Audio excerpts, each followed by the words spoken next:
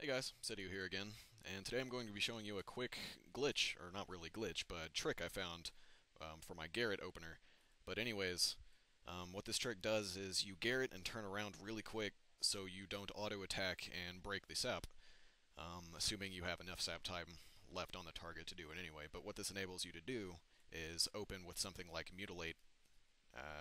It basically saves you a global cooldown timer on your next attack before the fight even starts between you and that player. Um, I would only use this against something like a warrior, where you don't really care about losing the silence you get from garrote anyway. I wouldn't really apply it against anything like a mage at all, because that silence time is fairly crucial. But anyways, I'm going to quickly demonstrate how this glitch works. If you enjoy this, or even can apply it, please thumbs up, subscribe if you want to, more videos to come. But anyways, here it goes.